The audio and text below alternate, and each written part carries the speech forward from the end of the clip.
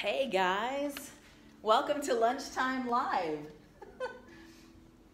I am glad to see that it didn't crash on me this week. I was afraid that it was going to crash when I started it. I'm going to give everybody a couple of minutes to join us. My dog hears me talking and assumes that I want his attention. Hi Amber, welcome. Good to see you.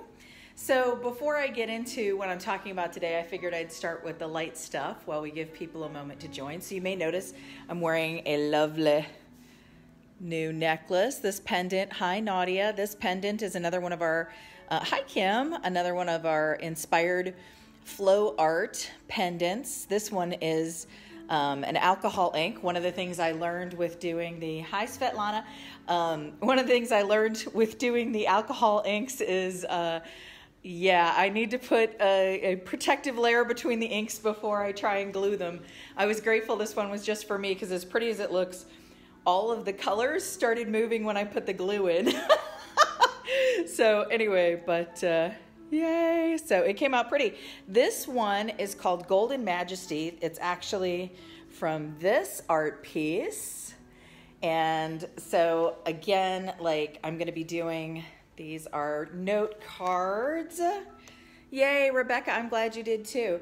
And so they've got our little inspired flow. Oh, that's going to be backwards for you, so that's not going to be very helpful. But anyway, you get the idea. So you've got these cute note cards, and here's some of the other ones. This one is actually off of one of our acrylic pours. And again, you can see it's got the logo on the back. It also actually has the name. For those of you who weren't here last week when I talked about the inspired flow art, basically this is a new thing. This is the outreach arm for Dyed For You art. We're creating these awesome little art pieces, and kind of like the Dyed For You silks. I'm sorry, I'm cracking up because I'm seeing Kim talk about the fact she needs a vacation from her vacation. All I kept thinking when I was seeing all of her pictures is, oh my God, I'm exhausted looking at that. Yes. Oh, Jesus, give her rest. Okay. Anyway, thank you, Kim. I love the way the alcohol ones come out. They're really unique. Anyway, so for those of you who are used to our silk letters, each one of the inspired flow art pieces comes with a letter, and it has the meanings for the different colors, and it has a word that goes with it. The thing that makes these unusual is the fact that we are writing these in such a way they can literally be given to anybody. So all of the Christianese is taken out. So it is intentionally sort of under the radar because we just want to be able to speak truth into situations, in a way that's not going to have people, putting up their guard. So if you are someone who has thought, man, I really would love to bless this person with a piece of Dyed For You, but I think they'd be offended at, whatever.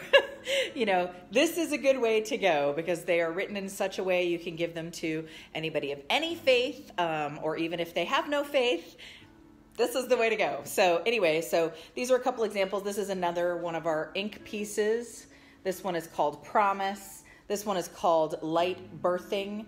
And so they each have a word, and kind of like with Dyed For You art, where we have the gallery that has the entire word there. These do as well. We're calling the words Colorful Encouragement. And so each piece of the Colorful Encouragement along with the picture is, we're publishing them on the inspiredflowart.com. And so on the back of the cards, in addition to the logo and the website, we also give the name. So it's a really subtle way of if you send somebody this card, they could see the name, and if they go and visit the website, they'll be able to look up what the Colorful Encouragement is. So anyway, so yeah, kind of a cool thing. So this is what we're doing. So we're doing the cards. We're going to have I've got some 3-packs that I'm going to put, 6 packs. So these 3 cards with 2 of each. And these are the note card size. So these are a little bit smaller than the ones that we do for Dyed For You art. These are 4 by 5.5, I want to say off the top of my head. Anyway, so yeah, and so we're doing the pendants and we're doing these. Absolutely, Amber, yes. In the same way, like with the silk or the art piece, you can do, prophetic choice. And we're actually, trying to figure out exactly how to word that for people who that's not their grid. And so basically we'll let people pick their colors too, and then we'll, birth a new piece.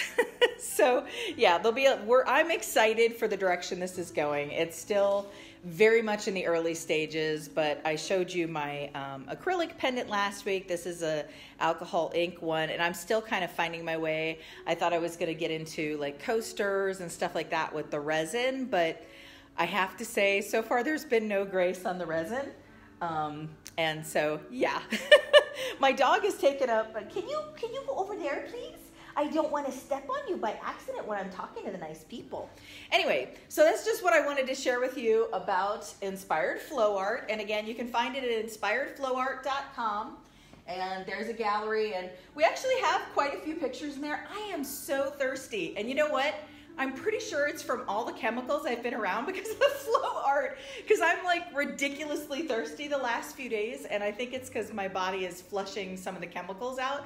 I do have like a face mask that I wear, which looks crazy because I've got these big apple cheeks anyway, and so when I put the mask on, it's like, anyway, it's funny looking. It's funny looking, but not so funny that I'm able to share it. Because I took some pictures and it just looks so hideous. I can't quite bring myself to do it.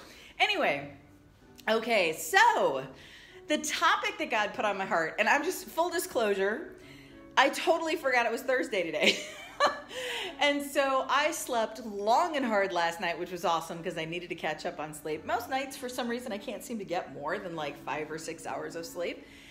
And I can totally function on that, but it's nice to get like 7 to 8 hours sometimes. And so I got like 7.5 hours of sleep last night. So I woke up like, oh God, I'm so rested. I just feel so good.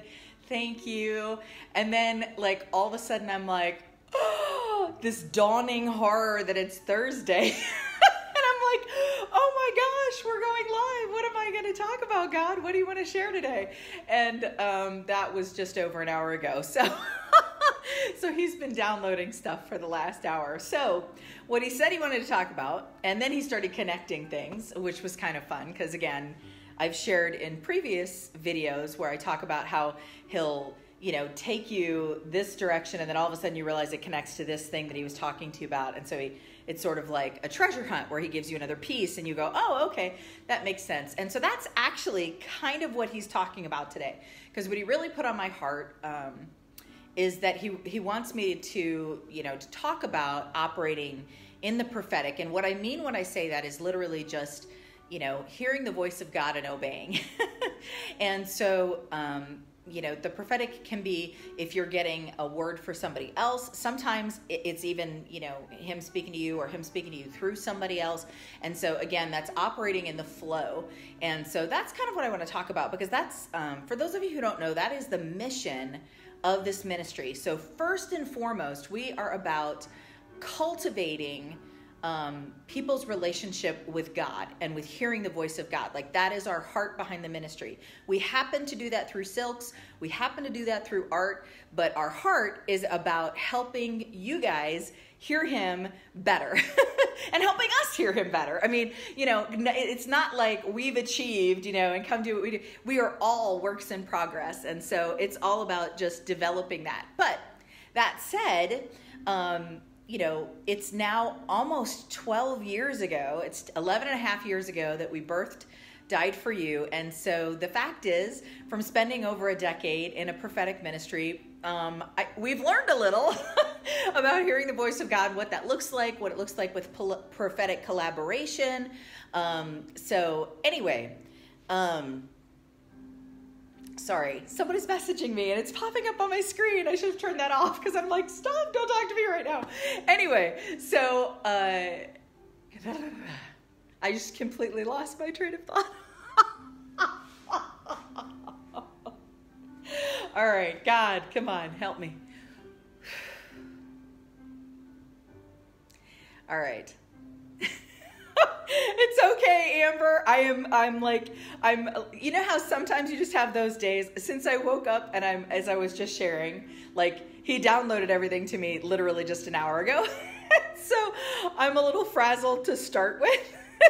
And so anyway, yeah, last week someone was texting me during it too, and I know better than to try and read it when it comes through, but I'm close enough that I happen to be able to see it.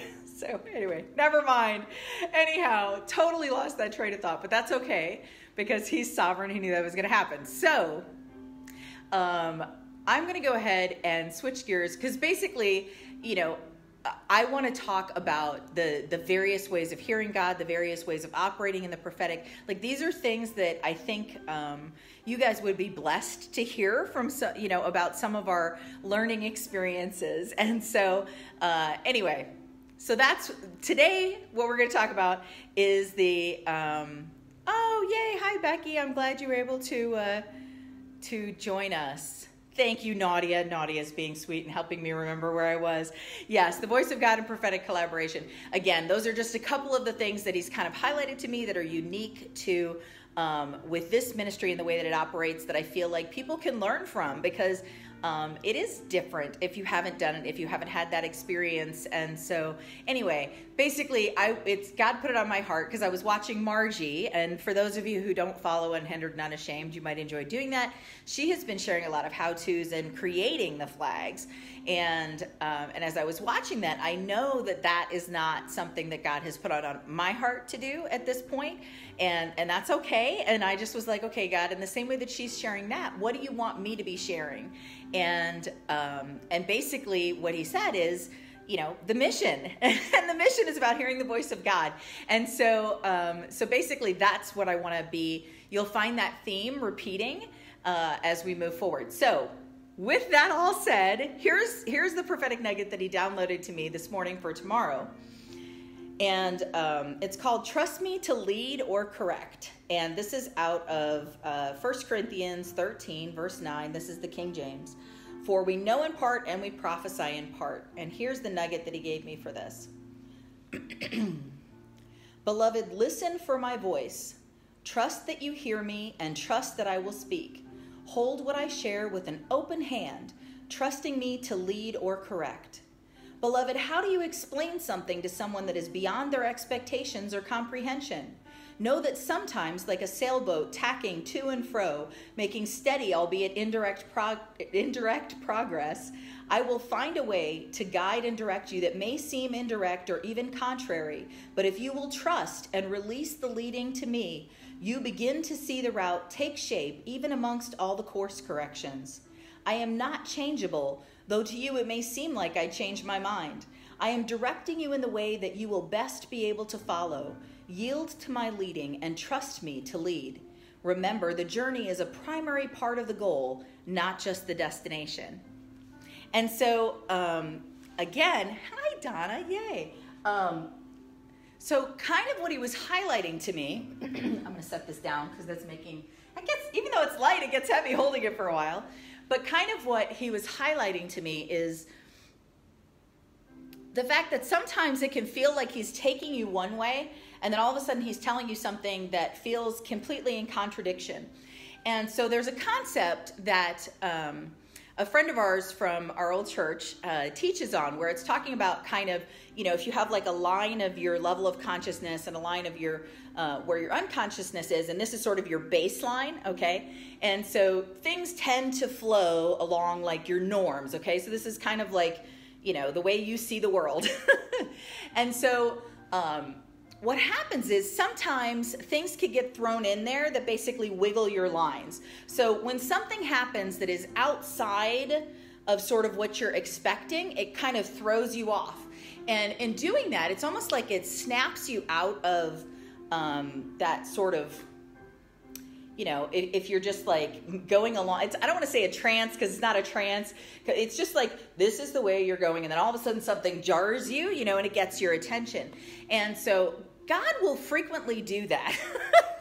Where he'll do something to kind of, wiggle your line because he's trying to, in the same way that like if you toss a stone in a clear pool of water, you're going to see those ripples come out. Like everything is affected. Like it goes, whoa, whoa, whoa, whoa, whoa, hang on a sec.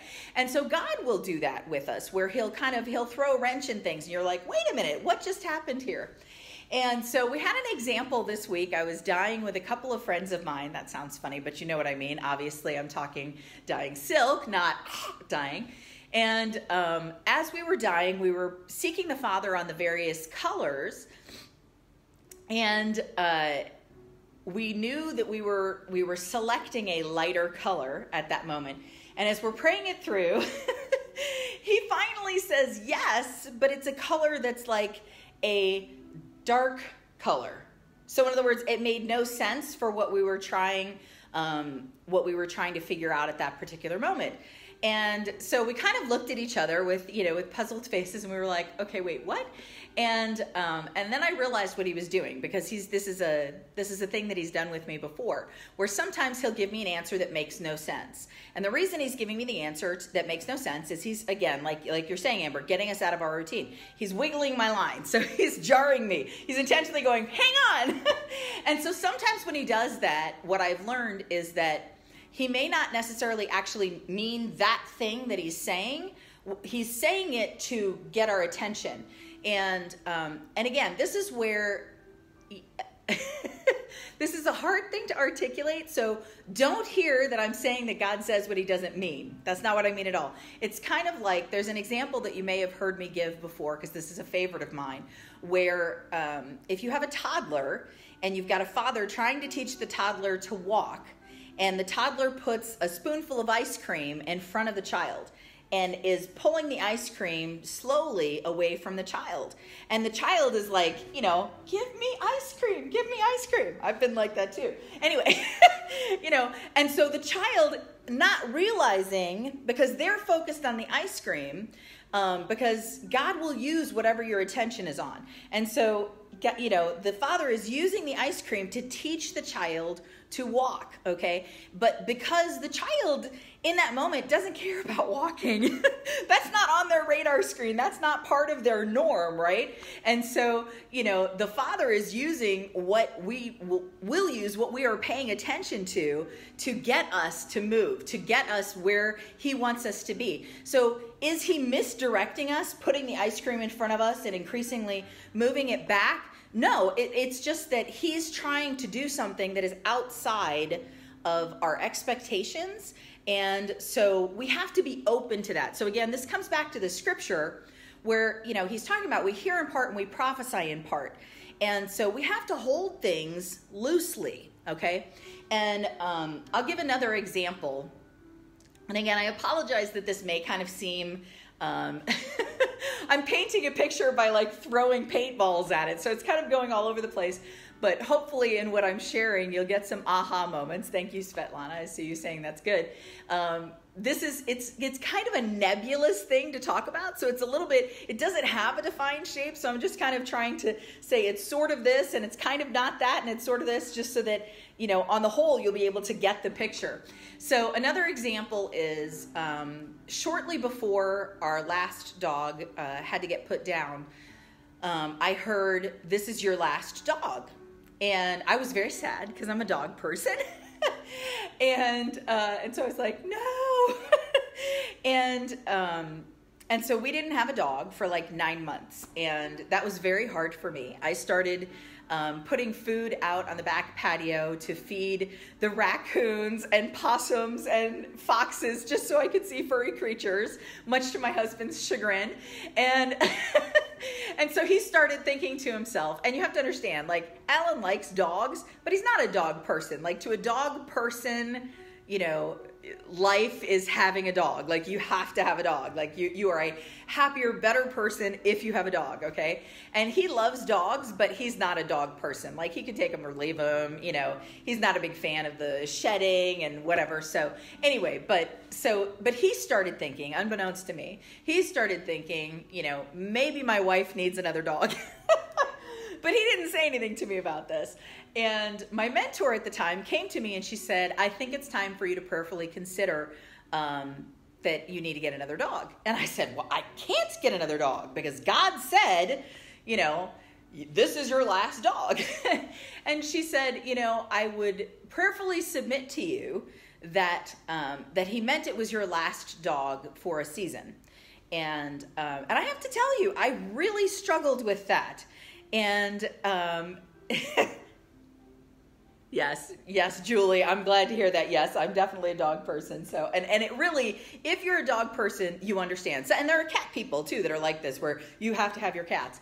Anyway, so it was very difficult for me to consider the possibility that what I had heard was no longer correct. And what God began to show me was that I was holding on to it so tightly.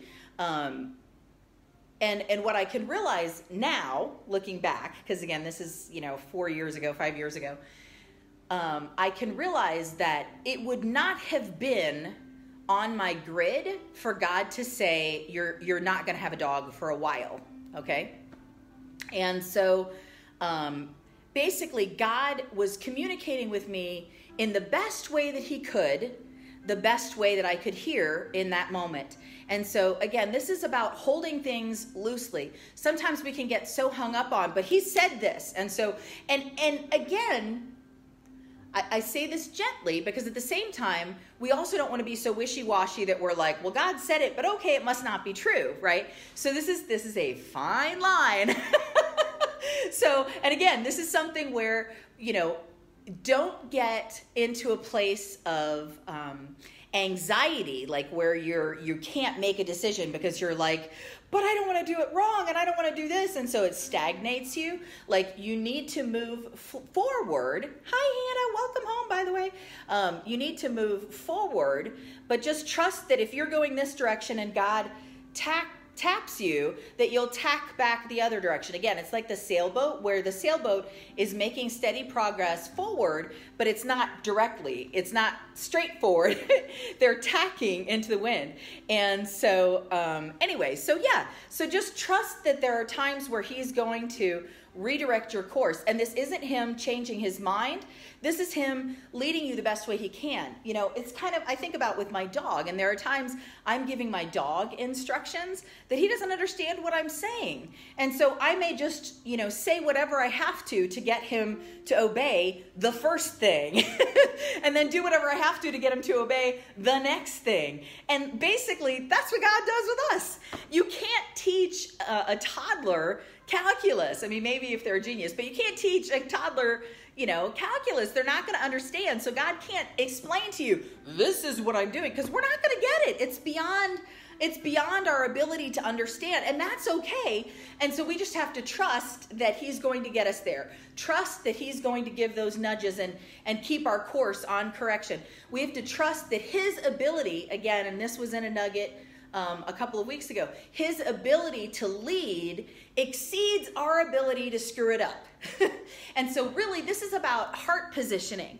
This is about positioning your heart into a place of submission where you are like, Father, I will lead wherever you follow, or I will follow wherever you lead, wherever that may be. And it's that place of releasing. And when your heart is in that place, you can trust that he's going to take you and that you're not going to mess it up, because even if you mess it up, he's going to use it for good, and then he'll direct you right. And again, remember that because we're people, it's going to be messy. So just because it's messy doesn't mean that it's wrong. So that's something that throws people off too, because sometimes it's messy, but it's not necessarily wrong. He will work in the midst of all of that. Okay, I'm going to pause because I see some stuff going by here. Yes, exactly. And so sometimes we can look like we're crazy or wishy-washy, and we're not. It's that we are trying to hear the voice of God and lead as he directs. And so if we're going this direction and he tacks us this way, to the outside world, it looks like we've changed our mind. We haven't. We're just trying to be obedient to wherever it is he's taking us. And so it's that is what faith is all about, right? It's releasing and trusting. But something to consider again with the hearing in part and prophesying in part is, and again, you have sort of your standard baseline. This is the way I'm expecting him to move. And we have to stay in a place of willingness for him to do it a different way. And that can be hard sometimes because we like our patterns. And so, if you look at the way that Jesus healed people, he healed a number of blind people. We have those stories documented in the New Testament. And, he sometimes, spit on the clay, put it on their eyes, but other times he just said, be healed. So there isn't one right way. And so we have to be open to the fact that he may do it differently. So just because, he just shared something. We want it to be a formula because we want to be in control. So we want it to be, when I do X, Y, Z, this happens. Okay? And we want it like that because we want to be able to control when this happens. But the problem is, he doesn't want us in control. He's in control. He wants us in a place of yieldedness and submission to him and trusting him to lead. Therefore, he doesn't let us have patterns. There may be, methods by which he typically does something, but we have to constantly stay in that place of being open and ready for him to say, switch. He's calling an audible. Switch, do it differently this time. And an example, my friend and prayer partner, Elisa, was reminding me of a blog I had shared off of my personal blog. And again, I'm showing this to you, but it's going to be backwards because I apologize for that. Showing God is worthy of our trust. And this is out of Numbers 20. This is the story about why Moses didn't get to go into the promised land. Moses lost the promised land because of the fact that he wanted to function in a pattern. Okay, so in the past, God had brought water forth from the rock because he hit the rock, okay? And so God said in, let's see, where is it? And this is in Numbers 20, 1 through 13. And he says, Moses, speak to the rock, and I will bring forth water. And then later it says, so Moses gathered the people, and he strikes the rock. And God, in his mercy, brought forth water. So what happened in that situation is, because of the fact that Moses was in a position of leadership, because of the fact that Moses had paid a very high price to be in that position of authority, God honored him by bringing forth the expected results. But the fact is there was still consequences, because as a result of that, God said, you can't come into the promised land. And actually, what he says here, hang on, I'm trying to find the exact wording, because basically, afterwards, God disciplines Moses and Aaron and tells them because they didn't believe him enough to sanctify him, they would not be able to enter the promised land. And basically what he was saying is their actions taught that he was not worthy to follow. And that's really scary. There was actually a prophetic nugget a couple of days ago called, hold on, where is it?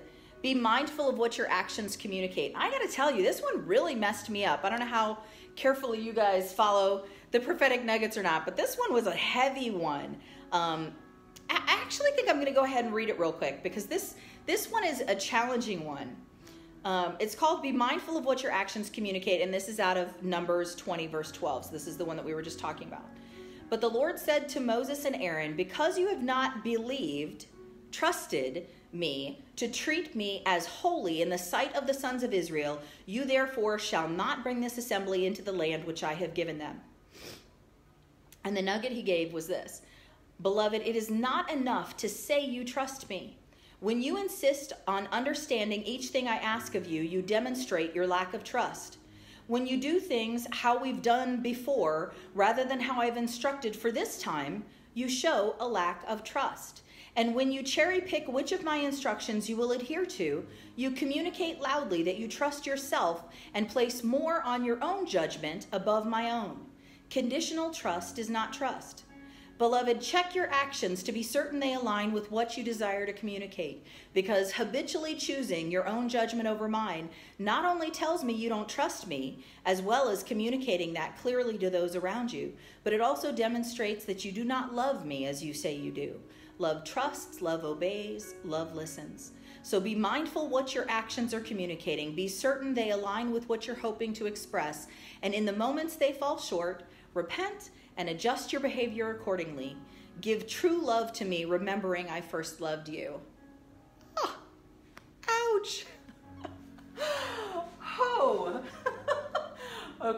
I got to pause and take a drink real quick because that one still gets me. Woo! I don't know about you guys, but that's hard. It's hard because it's difficult to follow when you don't understand why. You know, it is. That's challenging.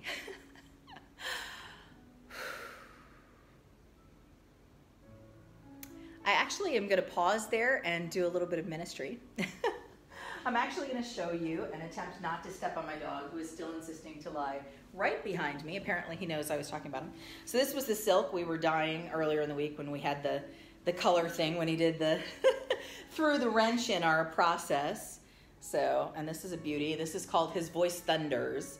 This one is actually going to Miss Becky to get painted. For those of you who were watching, was that last week or 2 weeks ago that I showed you one of the painted dyed for you silks? And so she's going to be painting this.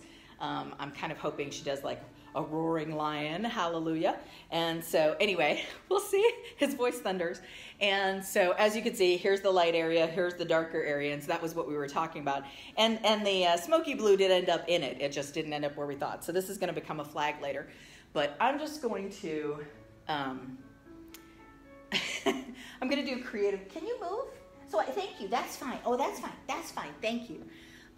Father, right now, we just come before you and we just, first of all, declare that our heart is to trust you. Our heart is to hear you. Our heart is to follow your leading.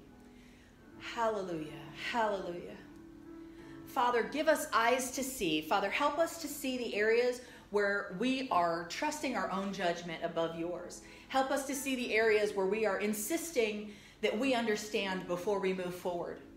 Help us see the areas where we are holding too tightly to what we believe you've said and we are being closed off to your course corrections. Father, we want to be in perfect alignment with you. Father, we just stop and thank you for the grace you extend us in this process. You're not mad at us. You know our human frailties. You know the things that we struggle with, and you know our hearts. You also don't want us to get stuck. And so, Father, we just thank you right now. I thank you right now for those who have been stuck, that are getting unstuck right now because of this word you've delivered today. Whew, hallelujah, Father. Father, just open our eyes. Open our eyes. Hallelujah. Hallelujah. If you guys have specific prayer requests, go ahead and post them right now while I'm praying, because I'm going to come over and read them in just a moment, because there's a delay, so it'll take a second for them to post. Father, we just thank you. Hallelujah. Hallelujah. We thank you that you are so faithful to speak to us. Father, we just thank you right now. Hallelujah. Thank you right now that your voice thunders. It is louder than any other voice. Hallelujah. It takes priority. It takes priority. No matter what has been spoken over us by whom, your voice, your direction, it takes priority. Your word does not return void. We thank you for that right now. Hallelujah. You are so good, Father. You are so good. Hallelujah. Change our hearts. Help them to be even more pliable in your hands. Let us be open to you, doing things that are way outside of our comfort zones and outside of our expectations. And Father, we just thank you. Even as I pray that, it's like, oh no, that's scary. But Father, we just thank you that there's grace even in the midst of that. Thank you, Father. Hallelujah. Hallelujah. You're so good. You're so good. Hallelujah. Hallelujah. I'm going to scroll back here for a moment. Hallelujah.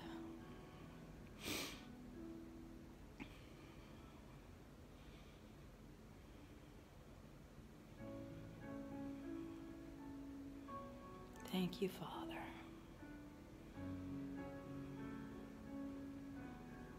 Hallelujah. Wow. You guys have had lots to say. I'm sorry I was missing this as it was going by. Thank you. Thank you. Yeah, that's a good point, Amber. You know, the Torah is actually described as a fence. And so sometimes you bump into it. Yeah, that's funny. And so, yeah, as he's got his commandments there. And so sometimes we're, oh, look at that. That's there. Yeah, that's a good one. That's another course correction. Yep. And you're right. Also, other Amber. It does. It feels safe to stay in our, expectations. Yep. Deborah, welcome. Yep. Yeah, and that's a good point, Amber. It does affect the generations, not just us, because in part, it's because what are we, in the same way that in Numbers 20, it talked about the fact that Aaron and Moses did not, basically, their lack of trust taught that it was okay not to trust God. And so we are teaching future generations. Our actions are teaching those who are watching us, whether they be our natural children, spiritual children, or just the people around us. Like, what are we communicating? And what legacy are we leaving? Like, is it a legacy that communicates what we actually believe? And so, yeah, that's challenging. That's really good. Hallelujah. All right, Deborah, we just pray right now for you're under physical attack. I don't know if that means health-wise or that there's something else, but Father, we just thank you right now that you have said that she will not so much as stub a toe, that your angels are guarding her. And Father, we just thank you for that right now, and just thank you for your heavenly hosts, and just ask that they would encircle her and protect her, Father. Father, if she is ill, if that's what she's referring to, Father, we just thank you for ministering a healing touch. As a matter of fact, we just pray that healing touch over anyone in the Died For You community who needs that touch, even in the body of Christ, who needs that touch, Father. We just thank you right now for your healing touch, Father. Father, let your healing flow from heaven like rain, Father. Let them feel that right now, those who are in need, Father. Hallelujah, hallelujah, hallelujah, hallelujah. Thank you, Father. Hallelujah, hallelujah. All right, Tammy, yes. Father, I'm just agreeing right now for Tammy's sister. Father, I'm just praying that healing that we were just ministering. Father, we just say yes and amen over Tammy's sister, Father. Father, we just speak life to the parts of her body that are not functioning the way that they are supposed to right now. We speak life over those areas and say, just like you said to Lazarus, come forth. Come forth.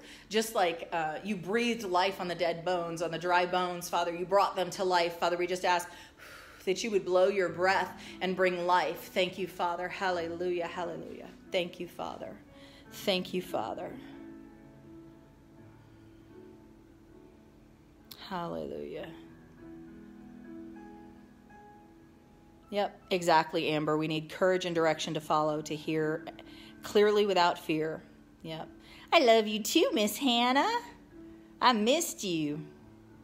Yes, exactly. Or regardless of your fears, that we obey. Exactly. Health-wise, Deborah. Okay, yes. Definitely ministering that healing touch. Thank you, Father. Thank you, Father. Father, I just thank you for the people who have joined us today, Father, and who are joining us later once this is posted as well. Father, we just pray blessings upon everyone in the sound of my voice right now, Father. Hallelujah. Hallelujah. And guys, I'm saying we because it's not just me praying. There's a whole team of prophetic intercessors that support this ministry. An amazing group of ladies. Like, seriously, I could cry. They're so fabulous. It's not even funny. And we pray for you guys regularly. So when I say we, it's because they are already standing in agreement with the prayers that I'm praying right now. And many of them are here watching as well. And so I know they're in agreement. And even those of you who aren't on the team, I ask that you would stand in agreement with the prayers that we're praying right now, Father. Hallelujah. Thank you, Father. Thank you, Father. Thank you, Father. I'm just pausing, but I think that's it for today. It has been awesome to see you guys. Thanks for coming by, and hopefully that was a blessing, even though I was a little bit all over the place. Hopefully that spoke to some of you, and I look forward to seeing you next week, same time, same place, 1 p.m. Central, Lunchtime Live. Love you guys, and happy worshiping. Bye.